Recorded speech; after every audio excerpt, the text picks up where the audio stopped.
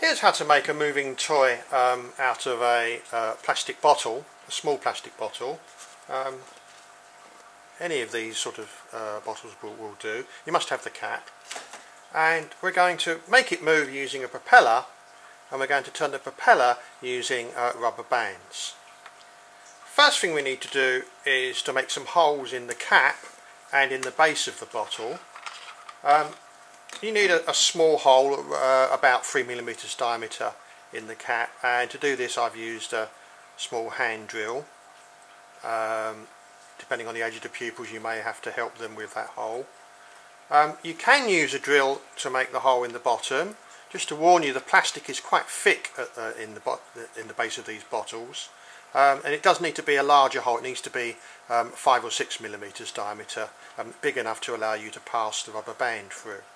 A far easier way of doing it, and obviously I don't let the pupils do this, is to use a soldering iron. So if you've got access to a soldering iron, it's much easier to make the hole in the bottom of the bottle. If you're only doing one or two, I don't think you need to worry too much about any fumes given off, but if you can do more than that, then make sure that you do it in a well ventilated room.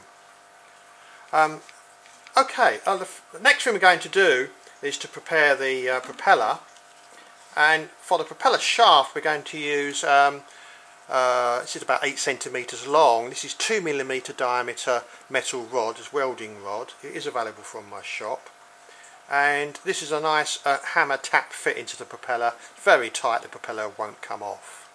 It's very important when you tap this on to make sure that that lug that sticks out goes on first, because that will act as a spacer and stop the propeller from rubbing.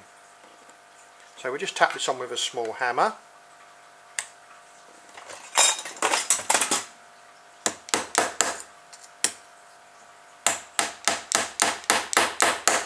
Oh yes, that feels a really good fit. We then pass the propeller shaft through the cap. Make sure you've got the cap the right way round so it can be screwed on the bottle. Very important to remember to put the cap on before you do the next step, which is to bend a hook on the end here. Now this metal rod, this 2mm metal rod, is quite stiff, so probably this would have to, the pupils would need adult help to do this. So I've got some pin nose pliers here. We bend the hook around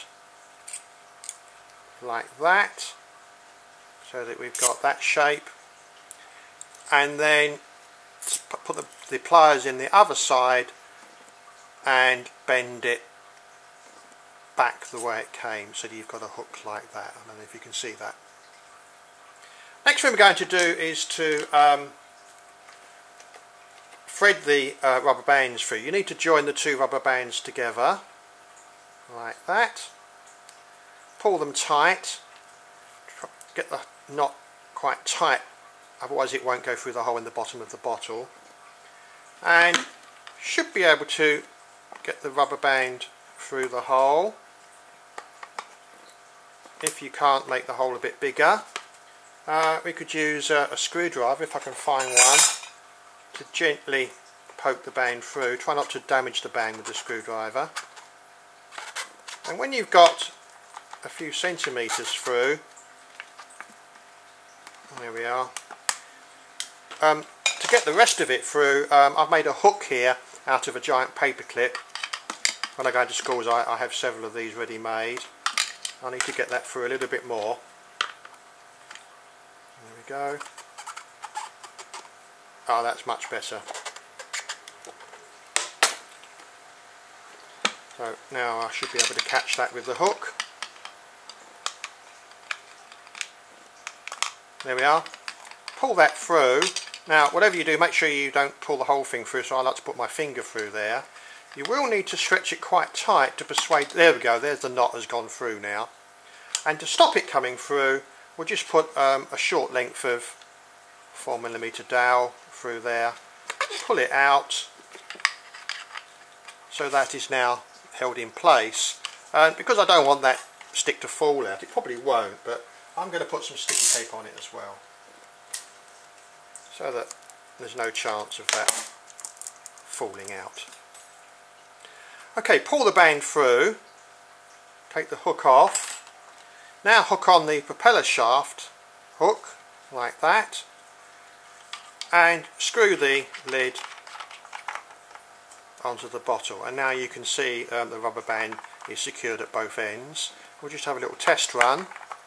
You soon learn how much you can wind these up without the band snap. You can wind them up quite a lot.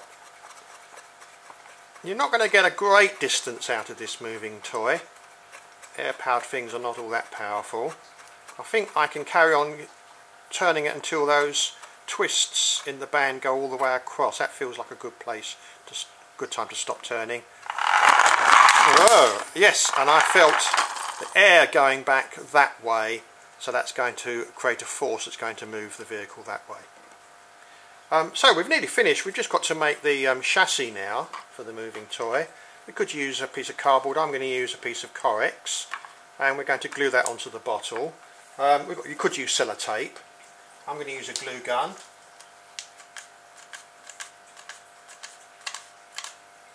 I've zigzagged the glue across the Corex, and we'll glue that on.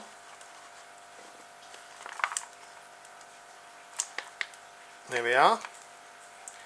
And as usual with my moving vehicles, I'm going to use some pieces of jumbo straw as bearings, and I'm going to run some axles through. Unfortunately, we can't glue the straws straight on because otherwise the moving toy is not high enough off the ground to allow the propeller to spin round. The propeller's going to bang on the ground. We could try and find some bigger wheels. These are the biggest wheels that I have at the moment. So we've got to raise the bearings up, and I'm going to use 2 pieces of wood here to make some supports for the bearings. This is 8mm by 8mm square section wood. I'm going to glue the 2 pieces together and then glue them down like that. So I'll just quickly do that. So as I said, if you can find some larger diameter wheels, you won't have to make these supports. Doesn't take long. There's one, and then the other one.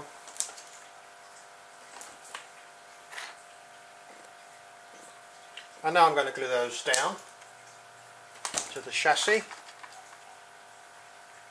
One at the front, one at the back.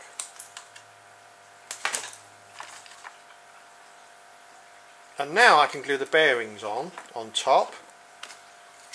As usual, I always make sure that the bearings, the bits of straw, stick out a bit at each side to stop the wheels from rubbing on the chassis.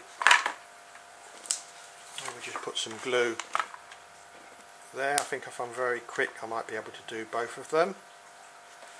With low melt glue you've only got 5 seconds from when the glue leaves the glue gun to get the 2 things you're sticking together. There we are, I think I made it. And the last thing we're going to do is to fit the wheels. I've got some pieces of 4mm dowel here, which is a nice fit in these wheels. I don't need a hammer. And we'll push them on. When you push the wheels on, always leave a small gap so that they spin really well. Air-powered toys do not have a lot of force, so you need to make the toy light and as free running as possible. And the final axle goes in and the last wheel on.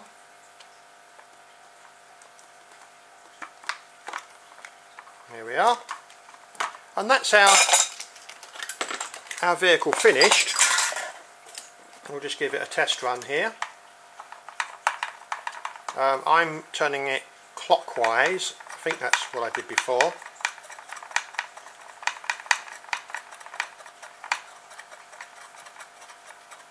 And hopefully that's going to push air that way to create pressure, and it's going to create a force that pushes the vehicle in the other direction. Let's see if I'm right. Yes. Yeah. So I hope you enjoy making these plastic bottle cars.